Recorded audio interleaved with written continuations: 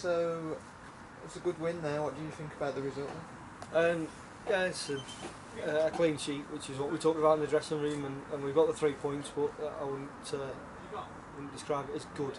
I thought we were below par today. I thought we dominated the game as you'd expect, but they made it really difficult for us, putting 10 men behind the ball and just defending for their lives. So credit to Solihull, turning up to defend, but yeah, I thought a little bit of quality lacked in certain areas of the field.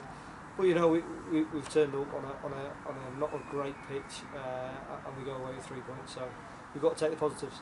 Do you think that 10 men certainly made it harder for you to break them down in terms of the game? Yeah, absolutely. I think we all know it's a famous saying in football. It's sometimes harder to play against 10 than it is 11, and they showed that today.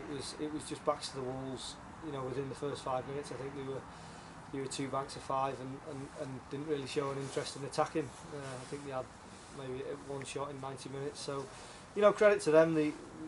Whatever their sort of game plan was, it worked and it frustrated us. But eventually we had a little bit of quality and shown moments of quality and thankfully made the breakthrough.